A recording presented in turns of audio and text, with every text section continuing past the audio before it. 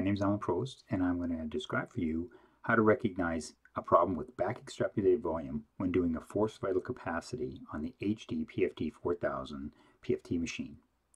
Now what this looks like with your test subject is they take a big breath in and they're going to expire or blow all the breath out very quickly.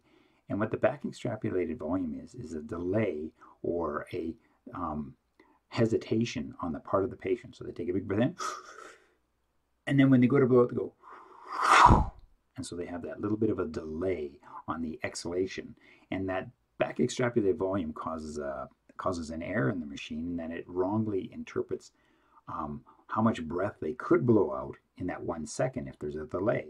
So we're trying to remove the possibility of that delay, and we want to get a very accurate 1 second forced expiratory volume. So I'll show you what that looks like. So this is the view you have in the patient screen on the HD PFT 4000. Now, when you're coaching a patient to take a breath to do the test, they're going to start off with inspiration, exhalation down in here. We're going to get them to take a big breath in and then blow it out, blow it out, blow it out, blow it out, blow it out, keep blowing, keep blowing, keep blowing, keep blowing, and then big breath in. Okay, and over here is what I want to look at for looking at the back extrapolated volume. So as they're inspiring, they take a big breath in, big breath in, big breath in, big breath in, and then blow it out, blow it out, blow it out, blow it out, blow it out, blow it out. All right, so that's what we're going to see on this screen. Now, the American Thoracic Society gives us good detailed descriptions of what makes an acceptable and usable criteria for each forced vital capacity. And you can see here, we're focusing right now on the back extrapolated volume must be less than 5% of the forced vital capacity, or 100 mils, whichever is greater. So when we look at the tabulated results of this test subject's tests, we look across the extrapolated volume, and that's our back extrapolated volume. The computer calculates that for us. We can see on the first test it was 80 mils, second test 90 mils, third test 100 mils, and the fourth test it was 90 mils. Now that certainly meets our ATS criteria, but the ATS criteria also states that it can be less than or equal to 5% of the forced vital capacity. So in this case, the patient's got a vital capacity of about 5 liters. So their acceptable back extrapolated volume would be about 250 mils.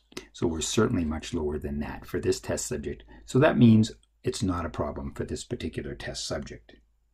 So what I want to do is zoom into this little view right here, which you can do by using the cursor on the HD PFT 4000. So once zoomed in, you can see here, we're going to see as the patient takes a big breath in, big breath in, big breath in, big breath in, big breath in, big thing, and then blows it out. All right. So this is inspiration, and this upward part here is exhalation, just to get you orientated to the graph. And remember, over on this side, we have volumes and we have time here. Okay. So what it looks like here, we have a very low back extrapolated volume. So I'm going to draw for you a couple of examples of how this is measured by the computer. The question arises, what would it look like if a patient had poor back extrapolated volume or had a problem or a delay with exhalation? So here we see patients breathing in, breathing in. So we have inspiration coming down here and taking a big breath in, and then they're slowly allowing some of the volume to go out before they blast out their exhalation. All right. So just to orientate us again, this is inspiration, and this is exhalation occurring here, all right? And the way the machine is looking at, the computer analyzes back extrapolated volume, is it looks at our total amount of volume taken in. So it draws a little line right across here, just like that. And then what it does is it says, okay, what's our peak flow? All right, so we can take a line here, and I'm going to draw that one in red. So that line represents our peak expiratory flow. And then just to tabulate what the back extrapolated volume is, it takes an angle right 90 degrees off of that, shown right here.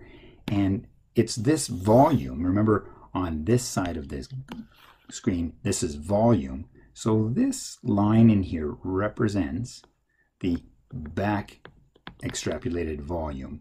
All right, so that's what the computer's doing. It just draws a little line here at 90 degrees and extrapolates how much volume is lost. So in this case, that's a little bit higher back extrapolated volume than I'll show you in another case.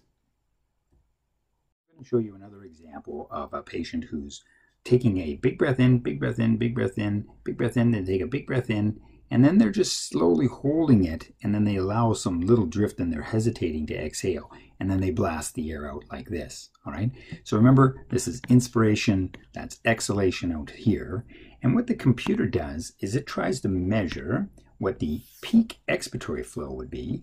All right, so I'm going to draw that in with this red line. It measures what the peak volume that the patient took in, which I'll show you here in this with this green line. All right, and then what it does is it extrapolates what the lost volume is because they had this hesitation or this loss of volume because they didn't exhale quickly.